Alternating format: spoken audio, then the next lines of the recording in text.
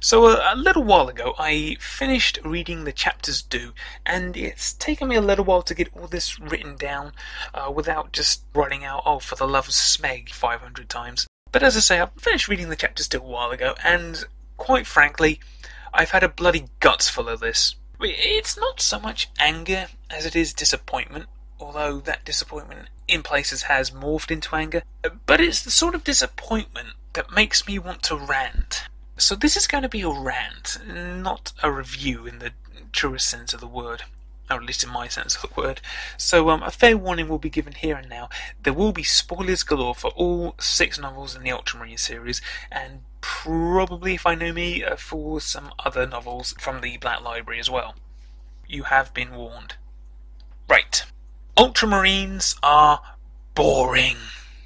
There's no two ways about it. They are tedious as Smeg. Fanboys will no doubt be preparing to hurl themselves at this assault on the sacred warriors of Ultramar, but frankly the light of truth as given to me by the divine emperor of mankind will see these fools scattered to the wind.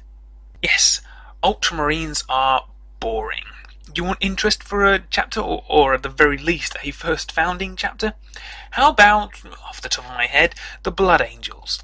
The death of their gene sire Sanguinius has given every single Blood Angel and Blood Angel successor a gene curse for the last 10,000 years.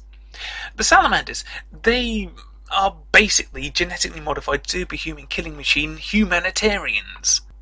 The Dark Angels, they are still atoning for the fact that half the Legion sided against the Emperor during the heresy. The Imperial Fists are complete masochists. The White Scars are effectively descendants of Genghis Khan. The Raven Guard are weird but badass. The Space Wolves are awesome. And the Iron Hands have a mechanical fetish. The Ultramarines? They dress like Smurfs, were named after a colour, and are generally uninteresting. The other first founding chapters either have flaws, be they genetic or mental, or else they have an interesting warrior culture that influences their personality and their combat doctrine. But the Ultramarines are portrayed as perfect. Perfect discipline, perfect adherence to Papa Smurf's big book of military tactics, aka the Codex Astartes, perfect equipment, perfect boredom. So it is from that starting point that we properly kick off the rant about the novels with the omnibus. Specifically, it's the author's note at the beginning of it. Now, at the end of the 3rd paragraph, McNeill says, I decided I wanted to write about the 13th Legion because I think at the time they had a bit of a bad press about being boring simply because they didn't have any uber-killy rules and weren't vampires or barbarians in space. I knew differently and set about changing this deeply flawed perception. Now, credit where it's due, that is a noble goal, and if he'd succeeded, well, this would simply be a review about how much of a missed opportunity the chapters due was, instead of a rant against the whole damn chapter, the novels, and quite probably the Black Library, in general for that matter. And I'm talking about the Black Library that publishes the novels, not the Black Library that's hidden in the webway somewhere.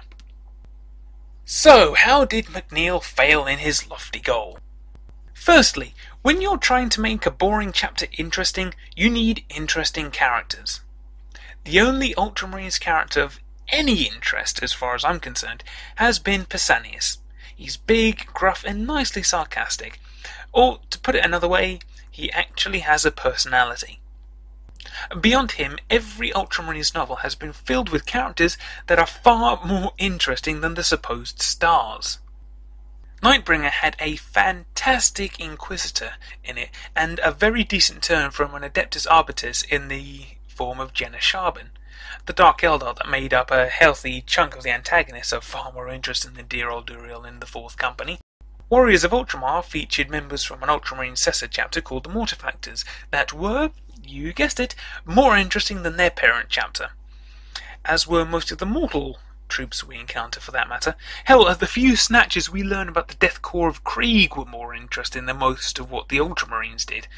McNeill even inserted a subplot where some gangers helped to save the planet, which was more interesting.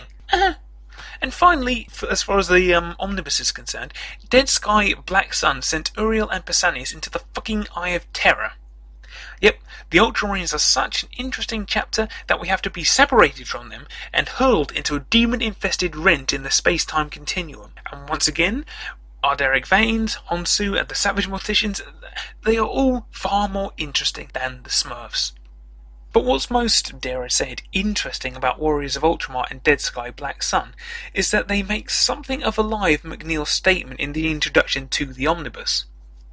He said the Ultramarines were seen as boring, and yet the only way, it seems, that he could come up with to counter that was to have Uriel violate certain parts of the Codex Astartes in Warriors of Ultramar, as doing so was the only way to achieve victory. This gets him sent on a death oath, aka suicide mission, by the chapter for being a very naughty boy. I mean, yes, Uriel, don't be so stupid as to actually win a war in a way Papa Smurf didn't foresee. That would be too much like being interesting. Basically, the only way McNeill could apparently find to make the Ultramarines interesting was to have one of them act in an uncodex-like manner and effectively develop his own uber-killy rules. Nice going. All that being said, the omnibus isn't actually a bad read, but this is a rant, so onwards to the killing ground. Unsurprisingly, Uriel and Pausanias get out of the Eye of Terror after violating the Codex a little bit more just for good measure, and end up on an Imperial world that is having ghost problems. It's not a bad continuation of things, and it does have some good moments, but one thing that did crack me up though was when Uriel whined about war crimes that had been committed by an Imperial Guard commander. War crimes? Really? How many races did the Ultramarines, never mind the whole damn Legio Astartes, render extinct during the Great Crusade? How many worlds are burned by the Imperium every day because the population wants a taste of freedom? And Uriel has the audacity to stand there with a straight face and whine about war crimes? What an utter twat. Plus, the novel features a Grey Knight who makes the wonderful observation that Uriel is such an Ultramarine. Even the Grey Knights think the Ultramarines are boring.